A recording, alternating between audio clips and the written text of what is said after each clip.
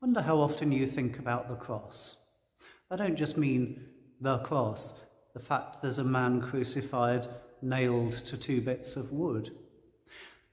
Do you look at Jesus on the cross and wonder about why it is those particular wounds were inflicted upon him? Look at his head. Around his head there is a crown of thorns. That crown is crucifying the thoughts.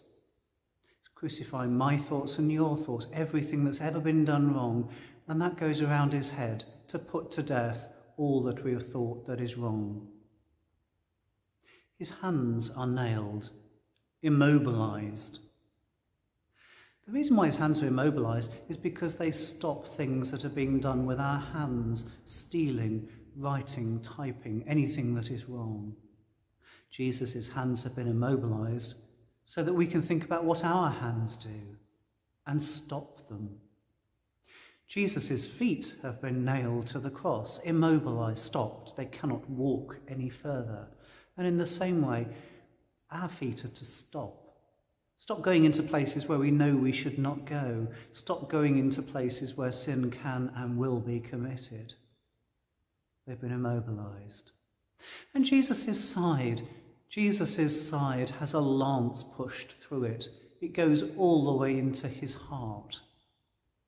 The heart, the seat of the emotions, where we have our impulses, our drives. In many ways, it makes us who we are. So Jesus' heart is lanced, stopped. And in the same way, he's inviting us to stop those drives, stop those thoughts, stop those ways of being that propel us into sinfulness, wrong, stop us being the wrong people that we are. And all those things are being put to death upon Jesus' cross. What's left? Well, it's the good thoughts. It's hands that can now do good.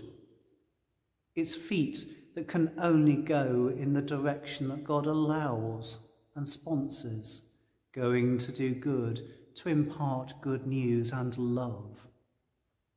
And it's a heart that's now only fit for the work of God.